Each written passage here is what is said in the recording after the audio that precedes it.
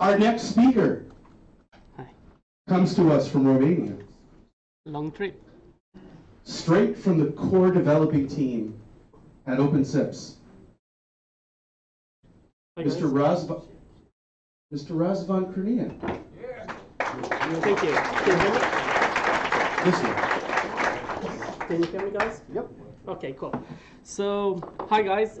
As Alex said and reminded me, I'm Razvan Crainea. I'm one of the OpenSIPS core developer teams and part of the OpenSIPS Solutions team. And today I will be talking about OpenSIPS 3.0 and the stuff that we built in order to make it better to use as entry points for private networks. We'll see a couple of network constraints that we might face in different environments and how OpenSIPS behaves in this kind of private networks and constrained network, and I will show you the tools that we developed in 3.0 in order to overcome these limitations. Well, first of all, why would you use OpenSIPS in a private network? That's probably because you don't really want to, but you have to. You have to increase the security of your platform. You don't really have enough public IPs in order to support the, I don't know, many numbers of OpenSIPS instances that you might want to use. Or you might run in a cloud or in private networks, in VPN networks, where IP assignment is more or less limited. So basically, you can do whatever you want in those specific networks. From OpenSIPS perspective, the implementation first relies on OpenSIPS listeners. Basically, a listener in OpenSIPS is an interface that is bound to a network, a real network interface, or to an IP, a protocol, and a port. And it's basically the interface that OpenSIPS listens for new traffic. You can have as many listeners or as you want in OpenSIPS, but you will have to do the management of traffic by yourself. So you'll have to say, if one message comes on the public internet and you want to bridge it on the private interface, then you'll have to explicitly do it in your script, and we'll see later. You can use the multi-home option of OpenSIPS, but that's not always, that doesn't always work. Okay, so let's say this is a common topology when using OpenSIPS behind in a private network. So you have here your ISP network. So this is something that you can control. This is your private network that you can control. This is where you have your media servers and all your, let's say, features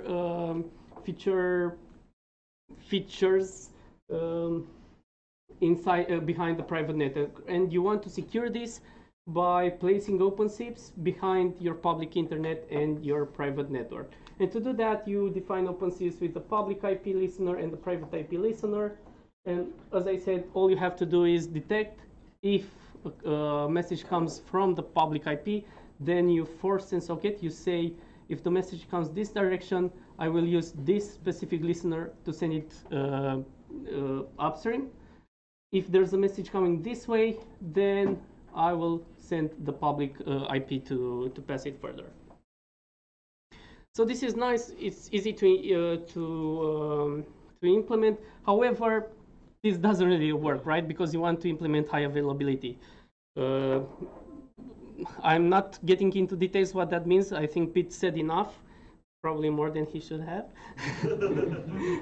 But yes, high availability basically means that whenever one of your server goes down, there's there's somebody else that can take over that traffic, so that you don't have downtime and stuff like that.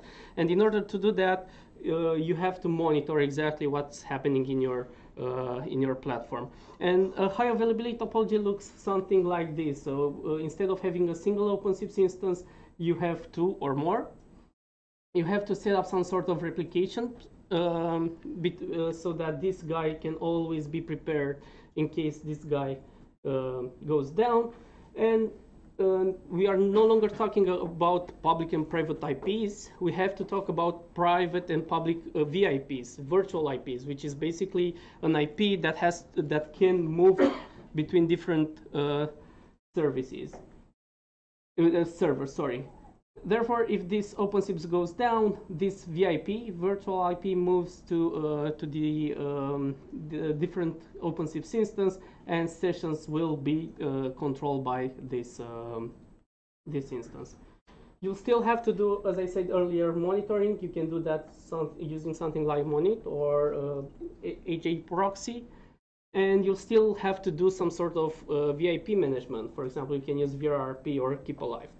So that's basically vanilla flavor high availability. What if you are running in an environment that has network constraints? For example, cloud providers have their own self-managed network infrastructure. There are a couple of cloud providers where floating or virtual IPs are not available because, I don't know, they block multicast, or even data centers that block multicast. So you really can set up a VRRP daemon to manage the VIP. Or there are cloud providers that are using their own high availability solution. For example, in AWS, we have the Elastic IP feature that is somehow different. It works based on VRRP, but it's a bit different. So let's see how OpenSIPS behaves in this kind of setups. Now, as you can see, we don't have just 2 layers of networking. There are actually 3 layers. Is the ISP of the cloud provider, is the cloud own self-managed or internally managed network, and our local network that we can use as we wish. However, due to the network constraints, we really can't have a VIP here, right? So we have to have 2 different IPs. It's the private IP1 and private IP2. Let's say that for now, at least here, we can control our own network and we can have a VIP for this side. If this guy goes down, then the flow will be something like this. Do you see a problem with this? The problem is that if a call starts from here, everything will be fine, right? If there's a call from this side, then we'll face some problems. This is a zoom in of this scenario. So we have an invite here that reaches private IP1. We send it over down here, so the call is established. And in order to have high availability, we also have to replicate information about the dialogue. So we say, well, this dialogue has started from this contact, has passed through IP1, through private VIP, and here down to this platform. When this guy receives this kind of message, he will say, who is IP1? I don't really know who IP1 is because he doesn't have any listeners. No one tells him that he should be listening, or there is an IP1 that is involved in the call. So he will simply drop this packet. So that's why we invented or listed the listener tags that Pete already presented. So I'm going to move a bit faster for this. So it's basically built. It's used to alias different OpenSIPS instances and say this interface is similar to this IP on that OpenSIPS instance and so forth and so on. In terms of configuration, you've already seen that it's basically quite simple. You define the listener, and you simply do tag and a name, arbitrary name for the tag. Now, in our setup, we will assign to these 2 interfaces the tag pub label. Therefore, when the message is replicated down here, OpenSIPS will see, well, I know who tag pub is. It's my private IP2. So we are no longer exposing the private IP1, but rather the tag, which this instance knows is private IP2. Therefore, after this instance goes down, the VIP is moved here, and we'll still need to do some sort of switching. So we have to instruct our cloud provider that this public IP, this floating IP or elastic IP is no longer pointing to this specific instance, but rather has moved here. So this is something that we should still be monitoring, and in case when we want to trigger have the fallback, we have to instruct our cloud provider that he should move the IP. Of course, we need to move this IP as well, but that's the solution. But in this case, when the buy comes in, we will send a proper buy further downstream to the user. What about environments where we can't use virtual IPs at all? So basically, we will end up with two different IPs with different tags. The problem has already been exposed by Pete, so I'm not going to enter into too many details. Basically, when we start a call, we will replicate the information about contact and the tag. However, this guy is not aware of the tag. So when this platform goes down, he will continue to send buys to this side, right? Okay, what can we do in this situation? Well, this is where 3.0 comes in. In 3.0, we've developed a new MI management command that is used to trigger sequential messages or in-dialog messages. And you'll see that this is a very, very powerful command because it can achieve different purposes with a simple MI command. For example, you can manually trigger re-invite pings or updates. So there are cases when you don't really want to send pings periodically, like every 30 seconds and so on. You just want to send them when you know, I don't know, a user might has troubles with the network and you want to start pinging that dialog. Or, for example, you can use this very same command to trigger, to convert RTP-based DTMF to SIP-based DTMFs. So basically, you need a tool like RTP proxy or RTP engine that detects DTMF and converts them to SIP-based messages that are sent further within the dialog. Another very powerful thing that you can do, you can basically change an ongoing media proxy or RTP proxy or RTP engine during a call. So for example, if you have, actually I'm not talking about that because I have a slide for that, but it's very useful also for updating the dialog endpoints, which is exactly the problem that we had earlier. So let's see what we can do with this solution. So we had the invite here. Okay, I think. Okay, now this was supposed to appear later. But anyways, so what we can do when we figure out that this guy is down. So when this guy disappears, we detect this using a monitoring tool and trigger a re-invite downstream. So we'll say this guy will send an update or an invite, and he will this instance, this OpenSIPS instance, will use its own contact. Therefore, this guy will say that for this call, my next hop is now private IP2. It's no longer private IP1. This means when he decides to generate a buy, he will send a buy here.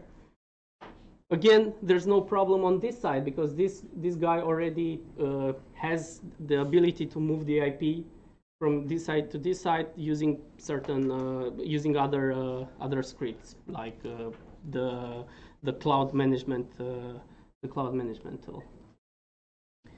Again, this was the slide that I was talking about earlier. So basically, how RTP proxy works: you get an invite, you ask RTP proxy for a new SDP. You get back the new SDP that you will present to this guy, and from now on, the media session will start like this.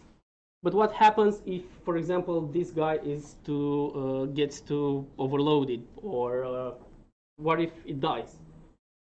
Well, if it crashes, then there will be no media bridging. So basically, the call will not have audio. When you manage to detect this, because for example you are monitoring RTP proxy, you can start it or spawn a different instance, trigger a reinvite within OpenSIPS. OpenSIPS will generate an invite internally. You can catch it in the local route, engage RTP proxy for it. So basically ask a new RTP proxy set that's already available. He will answer, and then you will send the second SDP that's received from the new RTP proxy down to this guy. You will get a 200 OK that you will forward down to this instance, because he also needs to learn the new RTP proxy, because the SDP has changed. And from now on, the RTP flows between these two using a different RTP proxy.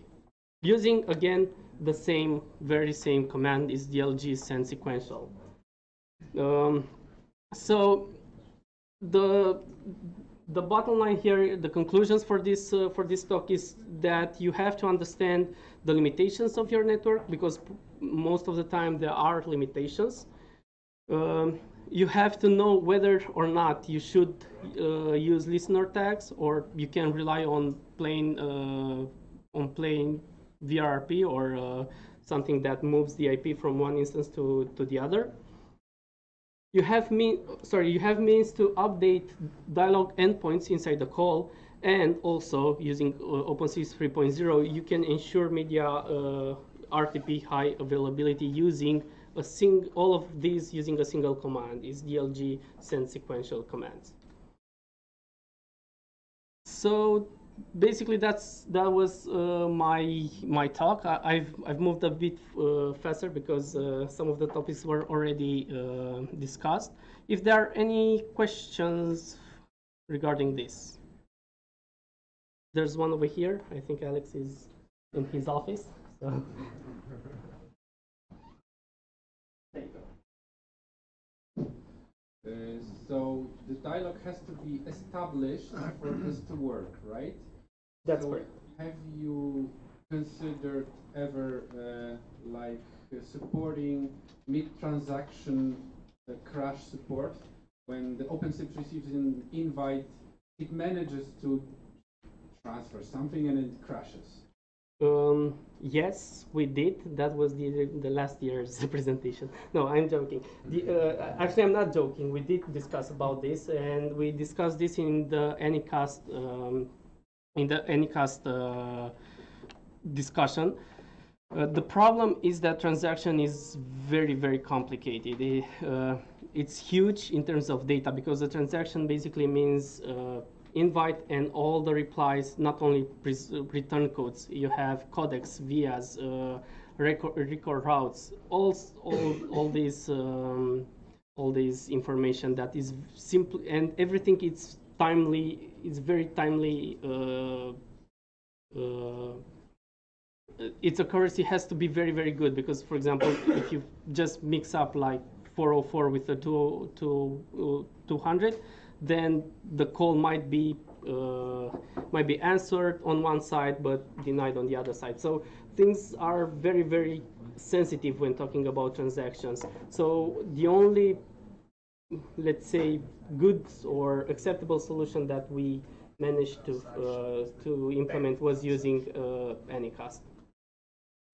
Yes, so basically that's the only, let's say, viable solution for ensuring transaction fallbacks, let's say. The last question, what's the delay between, let's say, for synchronization? Have you measured it based on the volume of the calls? It goes immediately or it grows? It's basically immediately, but because all these, let's say, I have to go to the replication.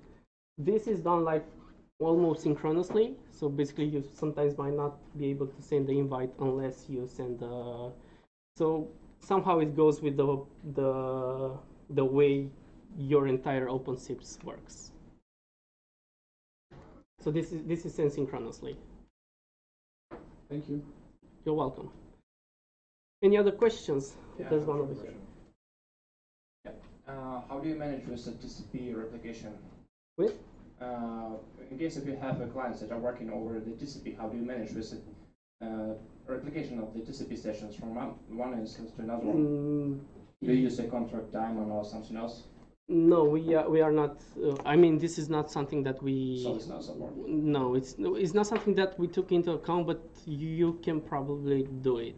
For example, if your clients are implementing, let's say, failover correctly, when this TCP connection is off, because this instance dies, this guy should reconnect here and send an update or something that he changed his contact. Because mostly lots of TCP clients just lose the session and it's not possible to. Yes, if they don't reconnect, you really can't reach this guy behind that. It's basically impossible. I've been struggling with it for quite a long time, so. It's highly dependent on your endpoint, because if it doesn't reconnect, there's no one else who can reconnect. So you can't really do anything. Thank you. You're very much welcome. Any other questions?